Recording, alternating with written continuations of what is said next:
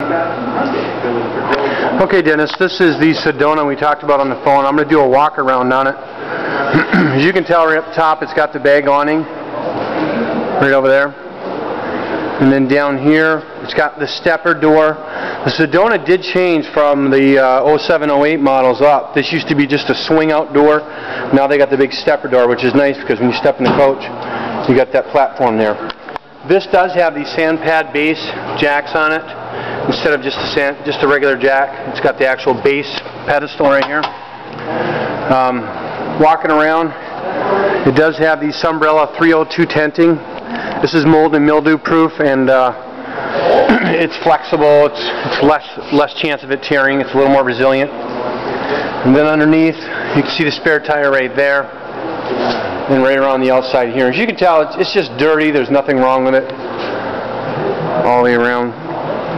And then over here, it's got two 20-pound LP tanks on it already, so all you need is the battery. So you're already well equipped in that respect. And it does have the diamond plate up front. The canvas has no rips or tears. So we're going to move inside. It could get dark, so bear with me because sometimes the camera takes a second to catch up. There's the dinette in the down position. As you can tell, that makes into a bed. Okay, and then there's the bed back here. There's no rips or tears. All the canvas is exactly as you would expect it to be.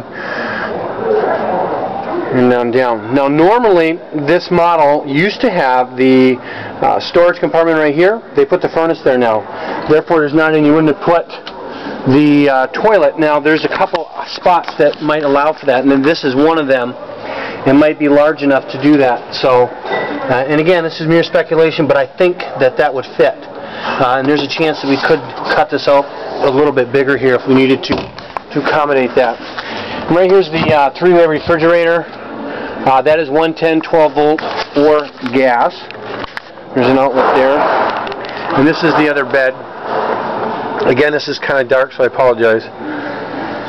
And then over here is the sink and storage pantry, whatever you want to call it, and some storage underneath too. What I did notice on my own was that there's some nails pulled out right here, which we may be able to fix. We'll take a look at that. And the range, gas range right here, stove top. It's a double burner. This just come out at 0-degree temperature, so everything's kind of frosty on it. And it does have the one-piece aluminum door up top, which you can just barely make out. And it also has the air conditioner support bracket if you ever wanted to add an air or boat cover on it. A couple of the other items that we were talking about, the vanity mate and the wardrobe and the camper caddy, it does not have any of them. Now I might have